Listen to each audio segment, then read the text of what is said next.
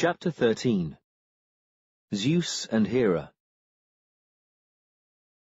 Only Zeus, the father of heaven, might wield the thunderbolt, and it was with the threat of its fatal flash that he controlled his quarrelsome and rebellious family of Mount Olympus.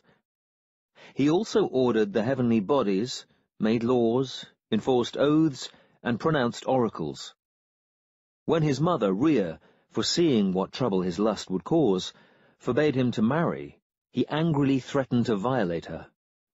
Though she at once turned into a menacing serpent, this did not daunt Zeus, who became a male serpent, and twining about her in an indissoluble knot, made good his threat.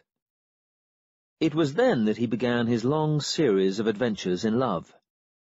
He fathered the seasons and the 3 fates on Themis, the Carites on Eurynome, the 3 muses on Mnemosyne, with whom he lay for 9 nights, and some say Persephone, the queen of the underworld, whom his brother Hades forcibly married, on the nymph Styx. Thus he lacked no power either above or below earth, and his wife Hera was equal to him in one thing alone, that she could still bestow the gift of prophecy on any man or beast she pleased. Zeus and Hera bickered constantly. Vexed by his infidelities, she often humiliated him by her scheming ways.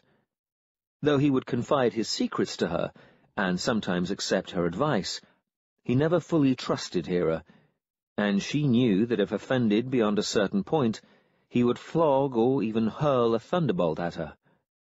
She therefore resorted to ruthless intrigue, as in the matter of Heracles' birth, and sometimes borrowed Aphrodite's girdle, to excite his passion and thus weaken his will. He now claimed to be Cronus's firstborn son. A time came when Zeus's pride and petulance became so intolerable that Hera, Poseidon, Apollo, and all the other Olympians except Hestia surrounded him suddenly as he lay asleep on his couch, and bound him with rawhide thongs, knotted into 100 knots so that he could not move. He threatened them with instant death, but they had placed his thunderbolt out of reach and laughed insultingly at him. While they were celebrating their victory and jealously discussing who was to be his successor, Thetis the Nereid, foreseeing a civil war on Olympus, hurried in search of the 100-handed Briareus, who swiftly untied the thongs, using every hand at once, and released his master. Because it was Hera who had led the conspiracy against him, Zeus hung her up from the sky with a golden bracelet about either wrist and an anvil fastened to either ankle.